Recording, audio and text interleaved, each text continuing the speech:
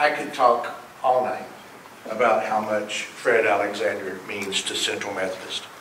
We can stand on any corner of this beautiful campus and see and feel the contributions of time and talent and treasure by Fred Alexander.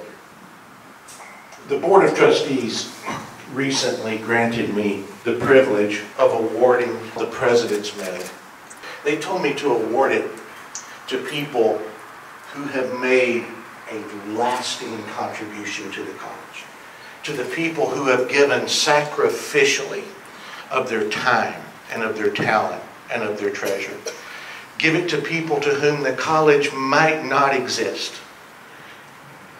were it not for their great dedication to this university. So with that, I want to present the President's Medal. You can stay sitting down. I want to present the President's Medal to Mr. Fred Alexander.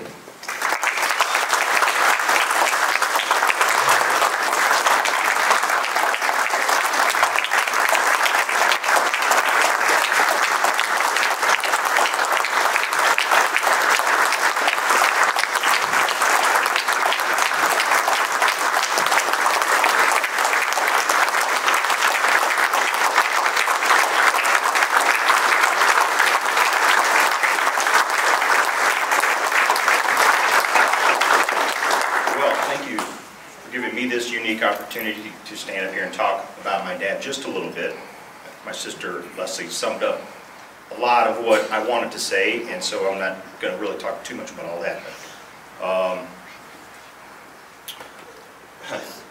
So I had a confession to make, but so a lot of you might know, but I tear up at the first sign of the Fields, and I think it runs in the family. So I mean, I'm the one who's got the tears streaming down my face when the undercover boss reveals himself and pays off the student loans.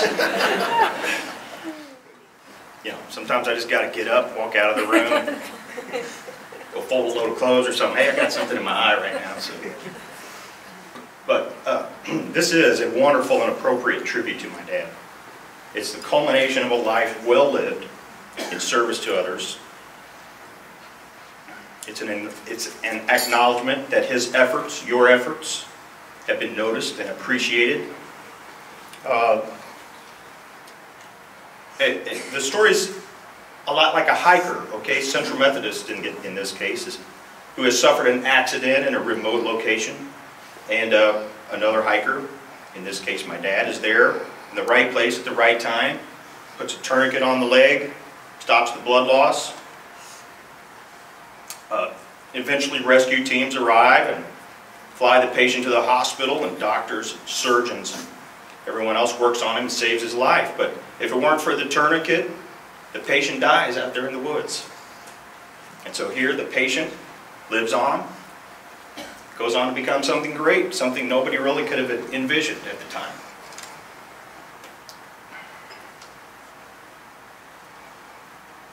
Your life has been one of successes and of failures and of struggles. It's been said that hard times create strong men. And my dad's one of the strongest people that I know because of the difficult times he's faced throughout his life. You know, we're here to celebrate my dad's contribution to the college, but his story is much more than that. Dad attended Central, and like my sister mentioned, he ran a garbage route as a student.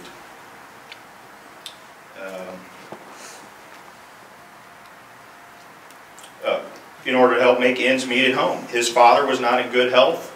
He had 2 small siblings at home. He's mentioned that there were times that all of the route was early in the morning, that sometimes fellow students would see him out, and he hated that they could see him out there doing this, you know, menial work. And that's hardship. And shortly after, he helped the college through the difficult winter, provided the coal that he knew they couldn't afford at the time.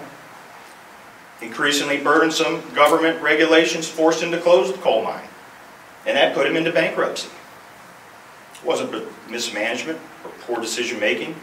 At that time, there were more than a dozen coal mines in the state of Missouri. Now there are none. The financial and emotional toll it took on him was massive, and it can still be felt today.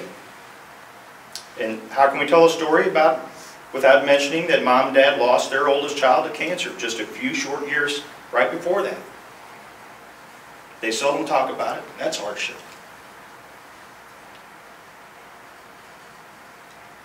But through all of that, I can say that my dad is a survivor and a fighter.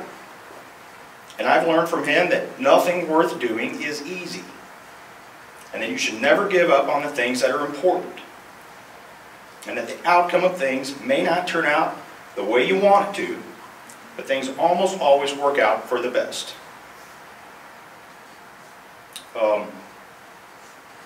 And some of you probably know my dad had heart valve replacement surgery several years ago. He was in declining health, and he knew he needed to do something about it or it was going to be the end of the line. And he had said he wasn't going to have the surgery, just going to let what was to be, be. And it would seem that he had given up, but I don't think he ever really did. And to me, the funny part about this story is that some of you would probably know that patience is not my dad's strong suit.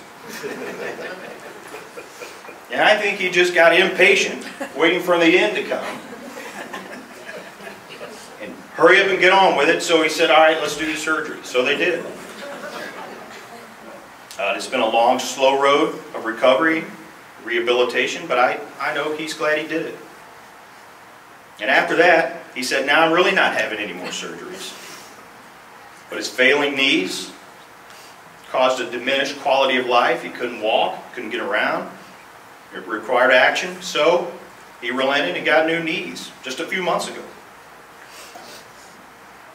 And he said more than once, if he'd known he was going to live this long, he'd taken better care of himself.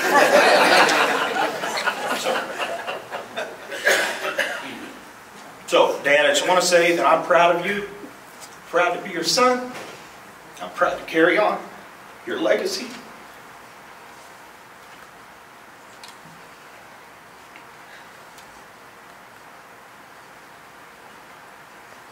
Thankful for everything you've done to pave my way in the world. Congratulations on this honor. I love you. Thanks, Greg.